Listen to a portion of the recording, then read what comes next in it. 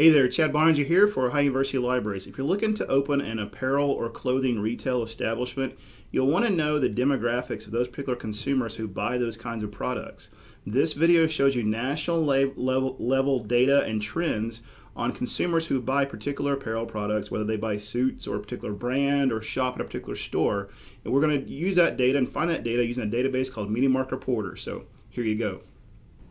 So this is the homepage of Mediamark Reporter. What you'll need to do is register for free right here using your Ohio ID once you get here, and then you'll go over here and log in with that account once you get the confirmation email. So I'm going to log in as me here.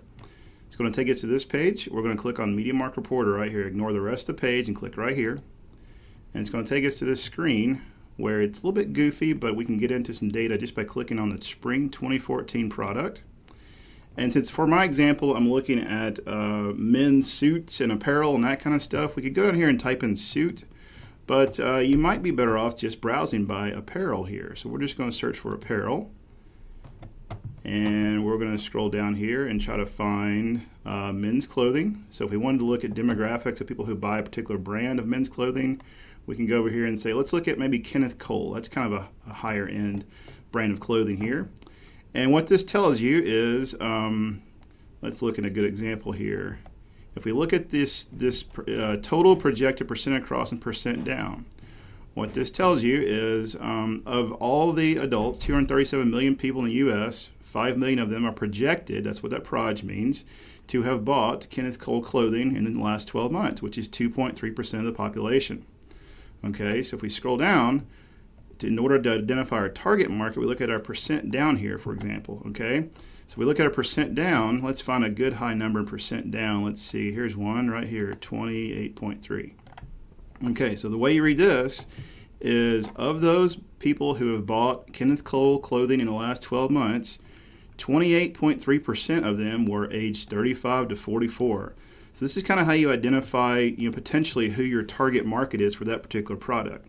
If we take another example, we can go and look at big ticket items, and let's see who bought a big ticket item. There is a business suit, for example, and again we can go down and look at maybe a low number.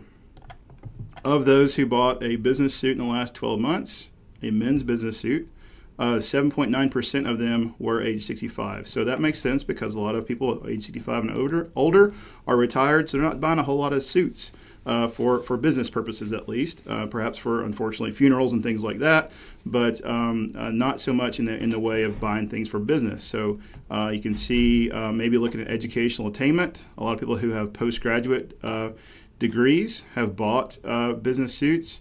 Not a whole lot of people who didn't graduate high school are buying business suits, and that makes sense because of the nature of the workforce. So this gives you basic demographic data of people who bought a particular product, in this case of men's apparel, in the U.S., and this is nationwide data.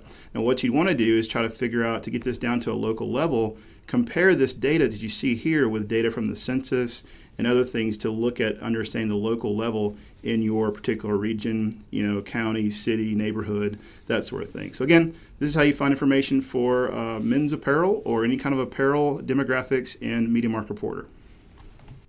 Hopefully this video helped you better understand how to find data and find consumer demographics in Mediamark Reporter. Should you need more help, look for the contact link on the business blog. We're glad to help any way I can. Take care and good luck with your research.